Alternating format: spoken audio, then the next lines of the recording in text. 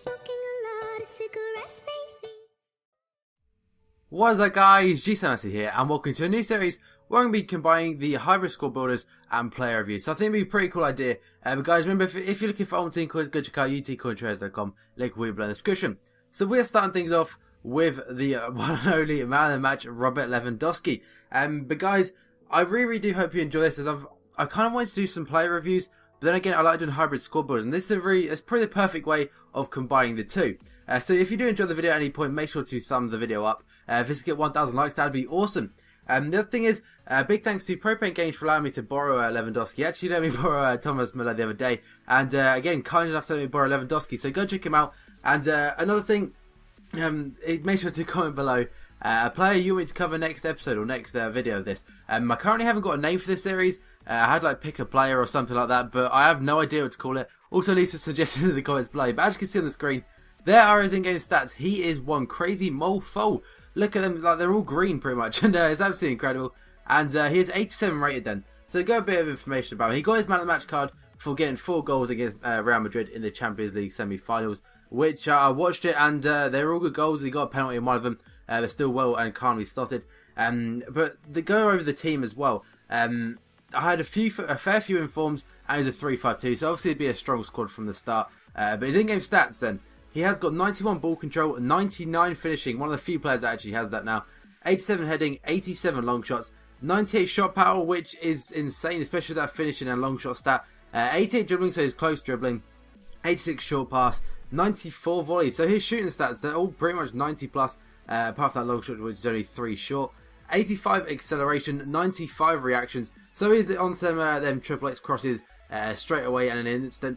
He has got 82 strength, 84 agility, 90 jumping, and 85 sprint speed, which is, for some, I think he's 6 foot tall, and he's always in the right place at the right time. But like I said, this is a hybrid squad builder mixed with a player review, so it gives me the opportunity, because with player reviews I find that I pass the ball to the player I'm trying to get the review done for.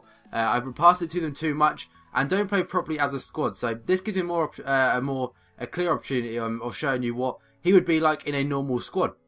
And he's also got 3-star skills, 4-star weak foot, and he's also got high work rate, so high attacking, high defensive, which can be quite a letdown for some players, but not for him, fortunately for me. The team overall was very strong, very solid in defence, and on the counter this squad is ridiculous to play with. I only lost 2 games out of I think 10 overall, including friends matches, which is pretty good going for me. But who was in the team then? We had second inform Mandanda from this week's team of the week, inform Bakary Sagna at centre back, inform Koscielny, normal Vincent Kompany, as I don't feel the inform is much of an upgrade at all really after using him. Second inform Mertens, the normal 9 goal, and he has actually got an inform, but what a player he is. And then we've got Zanetti, inform Eric Lamela, inform Palacio at cam. Then out front we had Marco Reus linking up with man of the match Lewandowski, and Marco Reus and Lewandowski are one hell of a combo. Reus has got the pace and the skill, and I scored some ridiculous goals with Reus towards the end of this. That advanced rainbow to volley there, pretty nice going. And also this is a bit of a spicy goal here. Gets a bit of spoon, gets a bit of room, and smashes that top corner from the little German himself. The next thing, I'm going to be covering the pros and cons and the overall that I'm going to give each the selected player, which is Lewandowski himself. But nevertheless, we'll go into the last clip, and this is a decent near post OP shot by Marco Reus. But the first thing I'm going to cover is going to be his pros. The pros, he is a deadly finisher. He is in a great league. The Bundesliga is probably one of the strongest leagues on FIFA on the team.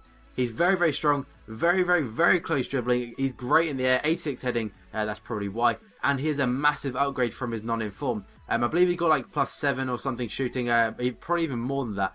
The only con, one of the 2 cons there is price. I showed his price as the in-game stats part. On Xbox he's averaging over 1 million coins at the moment. PS3 just under 1 million. And obviously Reus is as good in my opinion. Reus is incredible for like, in striker you get him for about 10k now. So obviously there are better alternatives. But the overall rating I'm going to give him is a 9.4 out of 10. Value for money 4 out of 5 and quality 5 out of 5. For me, he's one of the best strikers I've used. He's very good on the ball. Very good off it as well, making them runs. And he's one of the most deadly finishers on the game, guys. So if you've enjoyed this video, make sure to hit the thumbs up button and the like, or whatever, just call it the like button. And make sure to comment below a suggestion for the name of the series, and also a player you want me to cover next episode, guys. So thank you for watching the video. Please like, please subscribe, and I'll see you guys next time.